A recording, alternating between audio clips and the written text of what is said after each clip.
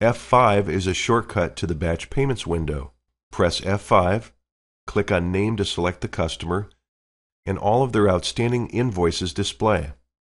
There is a checkbox option for printing a receipt. Enter the payment. The remainder will decrease as you apply this to invoices.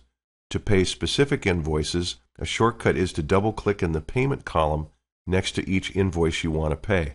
It copies the invoice total and subtracts it from the remainder. Auto Distribute is the easiest way to apply a payment to a group of invoices.